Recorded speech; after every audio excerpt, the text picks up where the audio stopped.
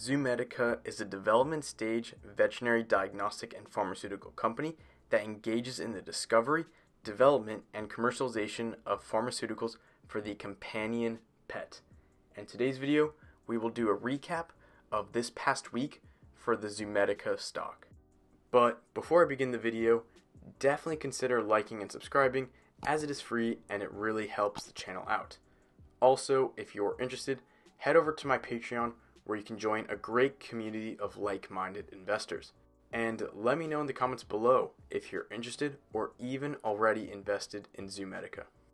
Okay, so this is the article that we'll be going over in today's video, and I chose this article especially since I think it is a great recap of what has been occurring this past week for Zomedica. So, the article states, Zomedica still looks promising even after public offering hiccup.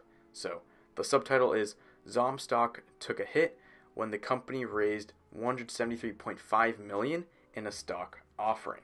So, this is from the Investor Place website where, they provide, decent articles, but normally I like these articles because they give a brief understanding of what has been occurring for the stock. So, this is where the article is from.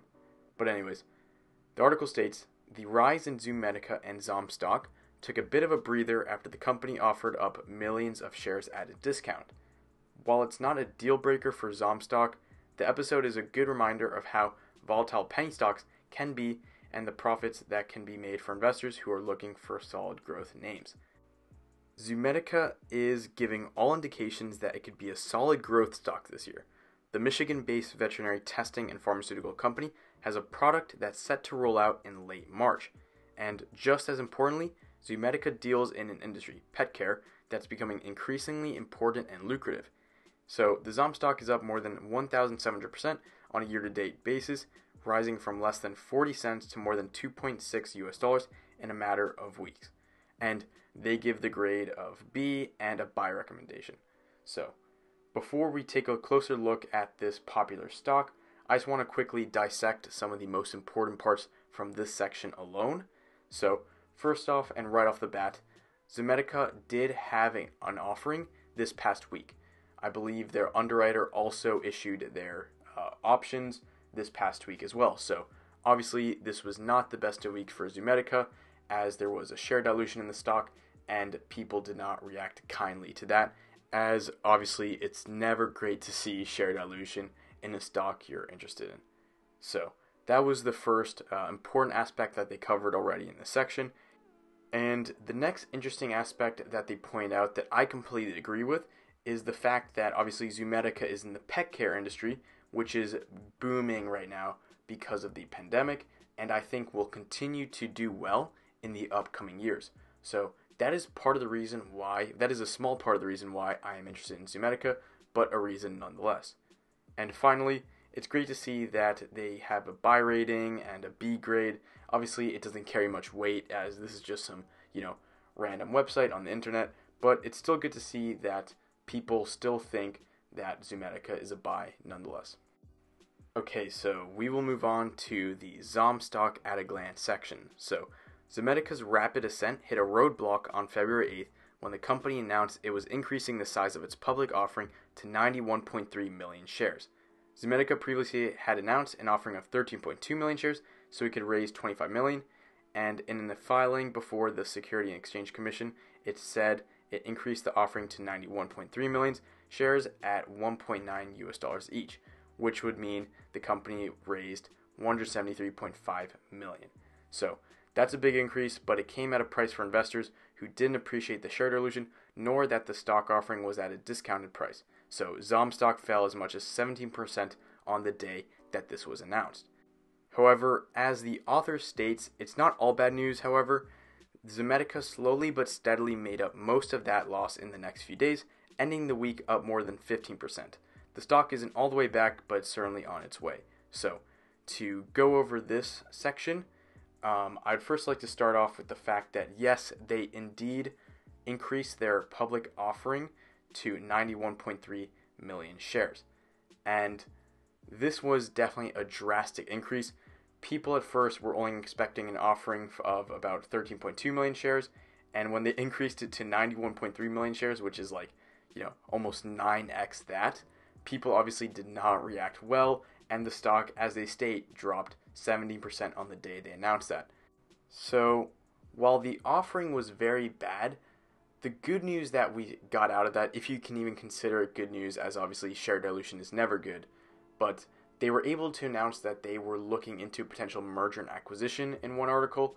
They were intending to use it mainly for the development of their platform and for marketing and for general corporate use, which is good. Obviously, share dilution is never great, but at least they were able to announce that they were intending to use it for the company and to develop the company for the upcoming years. And finally, as they state, the stock was able to recover some of the losses. I believe not all of it, as it still ended up, I believe, around 10% down for the week, but at least it was able to recover some of the losses. So the next section focuses on the Truforma rollout.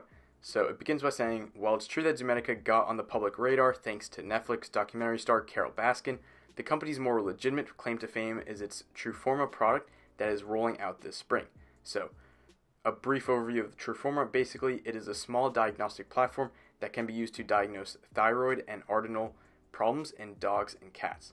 Those issues can be hard for pet owners to diagnose on their own. While they can easily tell if Fido or Fluffy aren't feeling well, pets can't describe their symptoms to their owners.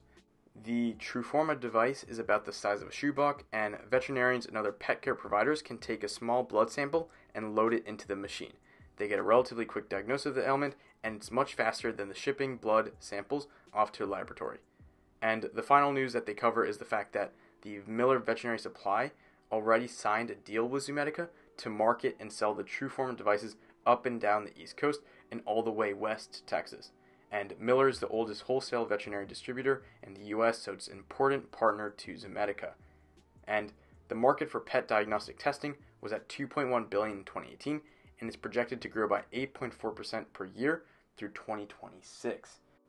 Okay, so this section basically just covers what Truforma is, why it's popular, and yes, it was because of Carol Baskin. That's why it got its initial attention. But I believe this section well depicts the Miller Veterinary Supply partnership, and it is in fact a very important partnership with Zomedica that will contribute, I think, to Zomedica's long-term success. Now let's take a look at the recent price action. So as you can see, this stock went up 3% on Friday and 2% after hours. So this was obviously fantastic to see. I had not seen green for a while with Zomedica because of the offering, so it's fantastic to see that Friday was a green day, both during market hours and after hours for the Zomedica stock. So obviously I'll take 3% after an offering. So that was obviously fantastic to see. And looking at the 5-day chart, you can see that this was not the best week for Zomedica, mainly because of the offering and also because the underwriter issued their options. So that obviously contributed to a red week for Zomedica, but also penny stocks in general and the overall market had a red week. So that obviously made the offering effect even worse for Zomedica and resulted in even more losses. Okay, so what are my final thoughts and where do I see this stock heading? Well, I definitely think that this company has a ton of potential. First off, the offering, it was not great to see. It's never good to see any sort of share dilution. However, it was comforting to see the fact that they are potentially working on a merger or an acquisition.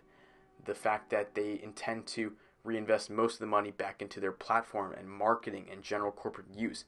That was obviously fantastic to see. So, despite the share dilution and despite the offering, at least there was a positive to come out of it, even if it doesn't fully cover the share dilution.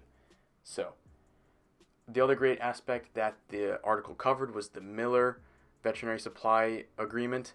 That was obviously a great partnership, and I think that will definitely contribute to Zomedica's long-term success.